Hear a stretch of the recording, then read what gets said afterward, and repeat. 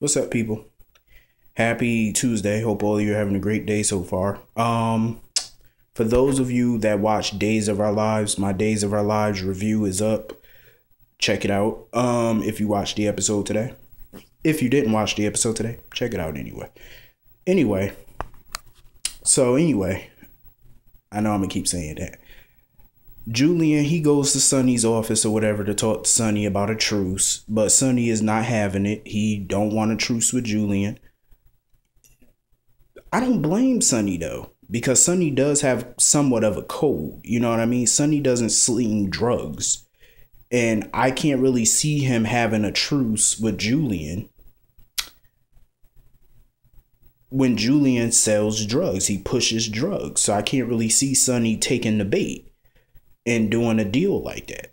He did a truce with Johnny Zakara. That was different.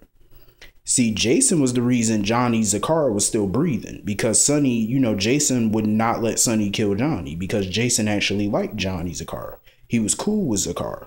That was until, Johnny, Jason found out that Johnny knew Dante was a cop and didn't say nothing because Johnny was still a part of the Corinthos organization at the time.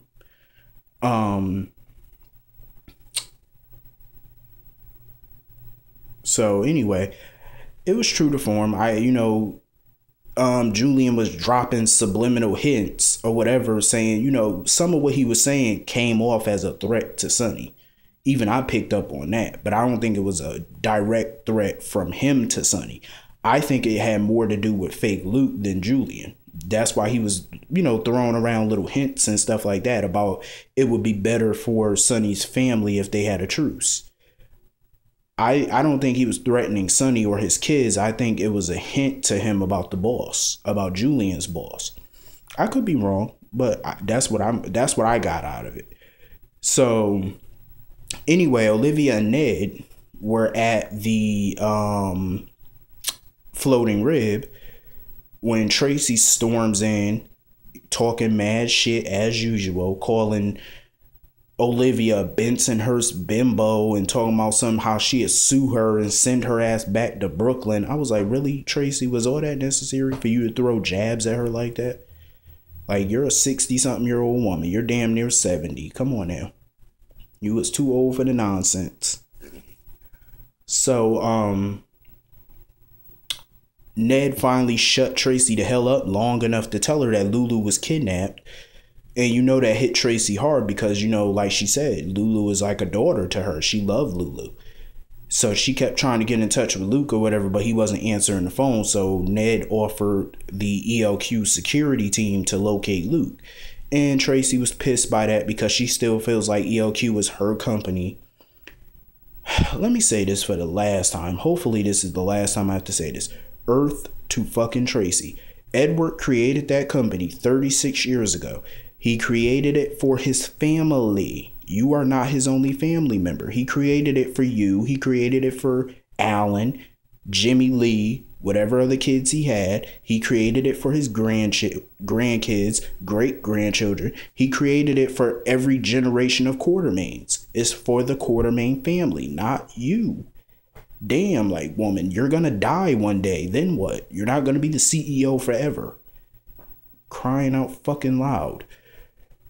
It was his legacy. Create your own damn legacy. Stop bitching about ELQ every 5 seconds. It's not your company. It's the shareholders' company. And you're not a stockholder. And that was because of your father. Duh. So anyway, she's sitting there drinking or whatever, pitching a goddamn fit. And that's when Franco and Carly come in overhearing the conversation. Because Olivia went to go call Sonny so they could meet up at the PCPD. And Ned was filling Carly in, but Carly wanted to call Sonny to tell him, but they said that, Olivia already filled him in on it. But he already knew. So Lucy is at the fucking PCPD harassing Scott to make a decision. This is what I don't get. Why does Scott have to make a decision? I thought initially he wanted to be with Lucy, but now he's conflicted about who he wants because Bobby is back in the picture.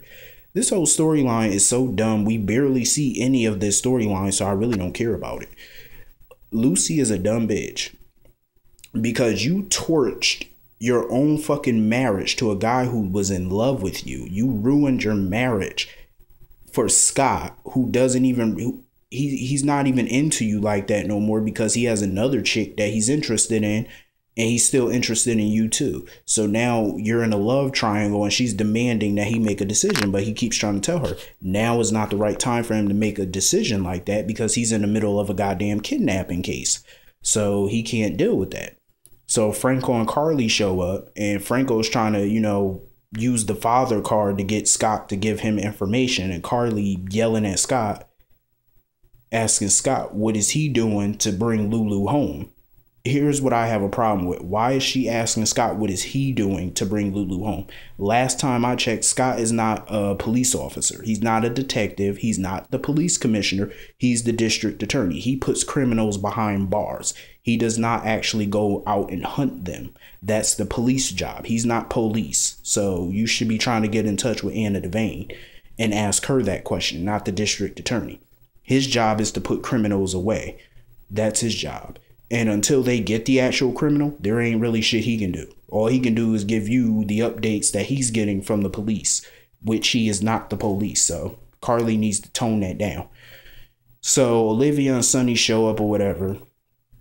And Carly is demanding that Sonny do something instead of just stand there or whatever. But Sonny keeps telling her, let Dante do his job. Because in Sonny's mind, Dante's a good cop. Keep telling yourself that, Sonny. I understand he's your son, but let's not exaggerate here. I wouldn't call Dante a good cop.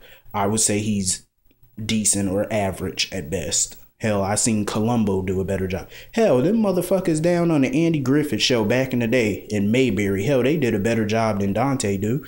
But that's neither here or there. Rest in peace, Andy Griffith. Rest in peace. So anyway, did I say Mayberry? Okay.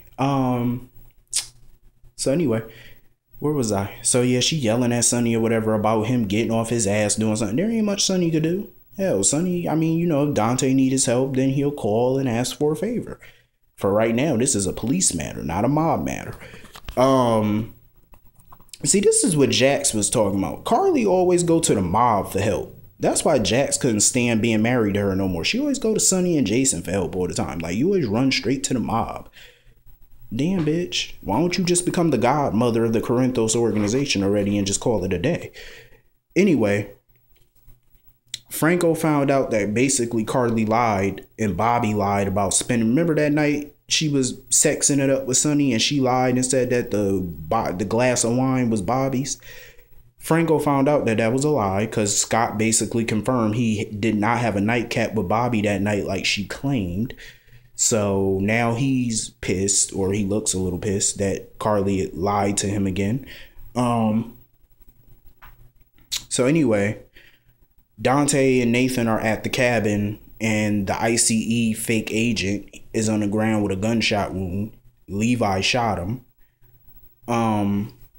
And he, starts talking or whatever, but he don't give up a location of where they took Levi, of where Levi took the girls. So they sent him to the hospital or whatever. He's still breathing for the time being, and they comb the fucking, they search around the cabin for clues, and that's when they open a book and they find Frisco Jones' name in there and a picture on the back with him, and it was circled on his face. So now they got an idea of what Levi might be doing. I'm ready for this kidnapping storyline to be over because I'm getting sick of it now. So anyway, Ava got Kiki and Michael over there. She trying to poison Michael with some goddamn mousse, chocolate mousse, and she put some what's that, chili powder? What the hell did she put in there? Cayenne pepper. She put something in that damn thing, and it was poison or whatever. But Michael smelt what she put in there. And when he was going to eat it, she stopped him. And then they started talking about how Luke was flirting with Kiki, and that pissed Ava the fuck off.